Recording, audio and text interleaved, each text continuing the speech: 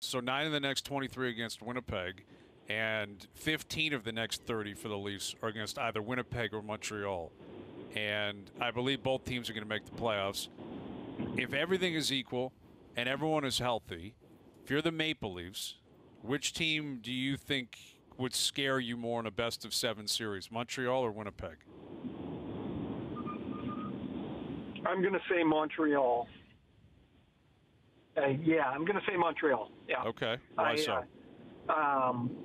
So the goalies, I'm still going to say they're a wash, mainly because I thought Carey Price was unbelievable last night, and I'm like, maybe he can emerge from his start too.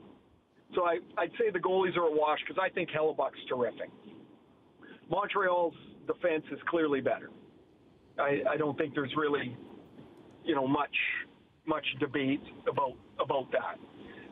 The forwards, man, Winnipeg's got a great group of forwards. They really do. But the deficit from Winnipeg's forwards to defense to Montreal's forwards, or defense to forwards, I think it's tighter in Montreal. Like their forwards aren't as much a liability perhaps as Winnipeg's defense are. I think they can skate. I think they would be a pain to play against in a playoff series. And I quite like the way they've played under Ducharme. I hate the way they play overtime. I don't get what they're doing. That last night, I tried to poke my eyes out, but I missed. And I had to watch it right to the end. But my goodness, if they never get to 3-on-3 again, that'd be a good thing. But there's something about that team. I still think they're a good team.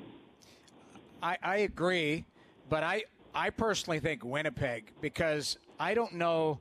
I'd like to reserve my comment for after the trade deadline, because I think Chevy's going to add a left shot defenseman.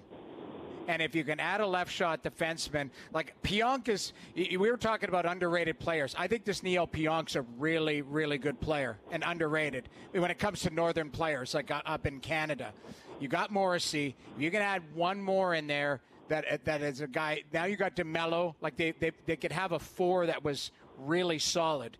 And I think, and I know there'd be an argument with this, but I think Winnipeg has the best top 9 as far as balance in the Northern Division, because that third line is strong.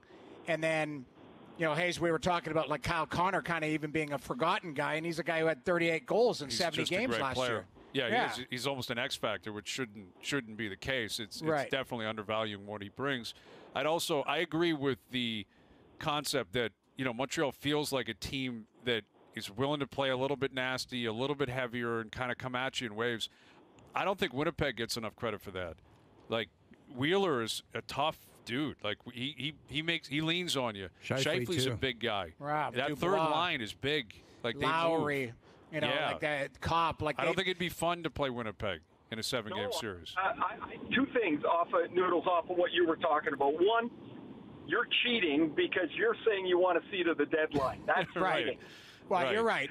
But I'm anticipating that, and I think, like, in all full disclosure, I'm anticipating the Leafs making a move, because I think they need a top 6 left winger or a top 9 for sure.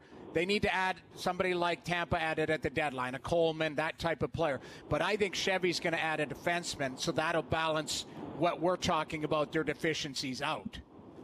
Okay, the second thing is, as you were talking, the one thing for sure, and we'll watch it in these games here, that Winnipeg can do better than Montreal is match up the size of those top 2 centers.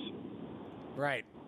Like for Montreal, you've got Suzuki and Deneau. They're not especially big guys. Toronto's top 2 centers are pretty big guys. Like Matthews is a monster, and Tavares has size. He's not the quickest guy around, but he's got size. It's a problem to match up against defensively. Well, Winnipeg's got these 2 giants now. Like Dubois is a hell of a player. Just go back to the bubble last year. He shredded them. And then, of course, you got Scheifele, who's a terrific player. Look, I had to pick. Hayes gave me this crappy question like he always does. It's an outstanding question. It's a perfect Tuesday hypothetical. I'm sorry to interrupt. I don't disagree with you. I think Montreal plays more of a playoff style. And I think that's where you went. Like they play, they're not shy to be physical. If they're on the top of their game, they have speed, and they'll hit you in waves. Kind of like if they played like we saw the first 10 games, then they would be a problem. I just look at Winnipeg's overall, and as you laid it out, Ray, down the middle, depth, and you got the goalie. Like, Hellebuck's a hell of a goalie. Hellebuck, yeah.